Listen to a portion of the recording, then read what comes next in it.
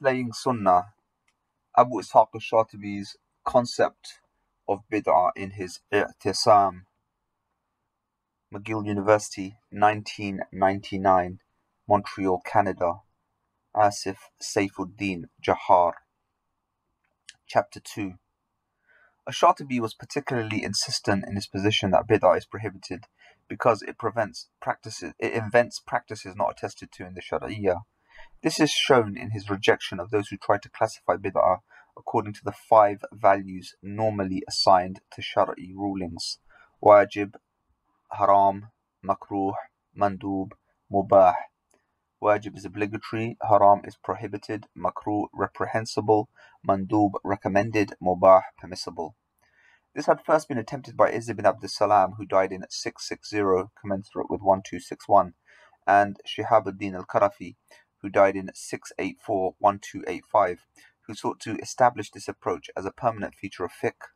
Shatibi, however, states that Qarafi was wrong to adopt this position, for in doing so he was treating Bid'ah as though it was part of the legal values. Shatibi would only acknowledge that Bid'ah can be defined as reprehensible or forbidden. The other categories represent a contradiction in terms. And here the footnote again. This thesis has a lot of good footnotes. Shatibi maintains that there are 4 qualifications in which Bid'ah Saghira can turn into Bid'ah Kabira. First is the persistence in its performance. Second is encouraging others to practice it. Third is practice of Bid'ah in public places. And fourth is discrediting its violence. For Shatibi, any attempt to link Bid'ah to the values of Shari'ah is an invented action, which is in and of itself nothing less than Bid'ah, therefore unlawful.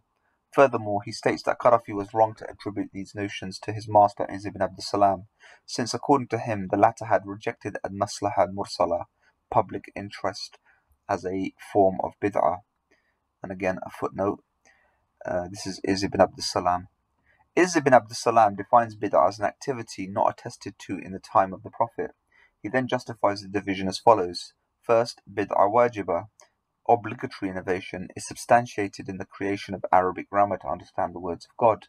Second, Bid'ah muharrama, prohibited innovation, is identified with the creation of the Qadariya and Jabariya schools. These are schools of law related to the acceptance or the overemphasis and rejection of pre-decree, which is qadar.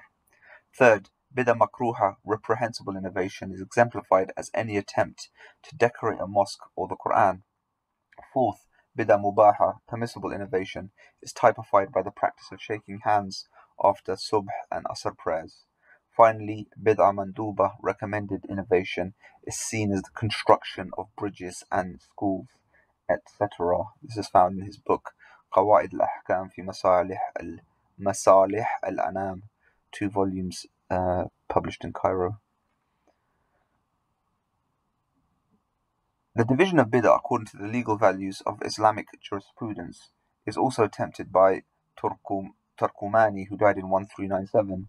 He contends that Bid'ah can be counted as permissible, mubah, reprehensible, makruh, or prohibited haram. Furthermore, he maintains that Bid'ah can be categorized as bad or good.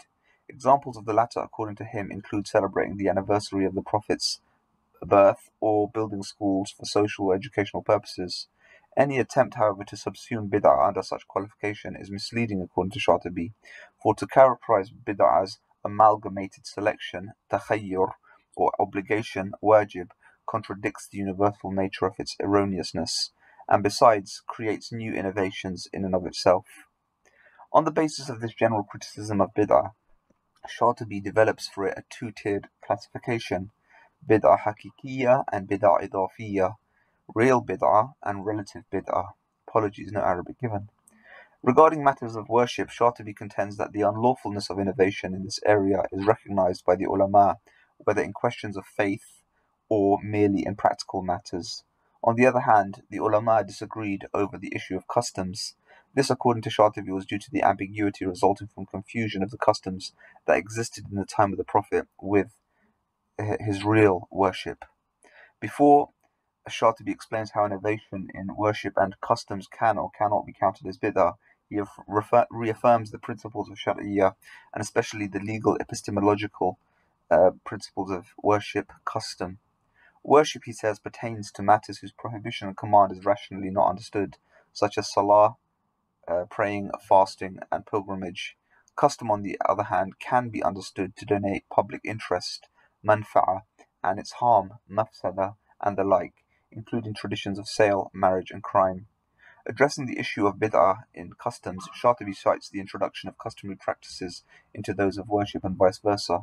For him, the two are interchangeable when performed in obedience to God. If certain customs are to be counted as worship, like those involved in marriage, then any innovation in such case, according to Shatibi, is unlawful. Marriage, for instance, the Sharia requires that a dower be paid as a symbol of a religious contract having been agreed. The festivals associated with the practice of marriage, on the other hand, which are not considered sacred transactions, such as ijab and qabul, fall under custom. In this instance, the Shari'i construction is fixed and never changes.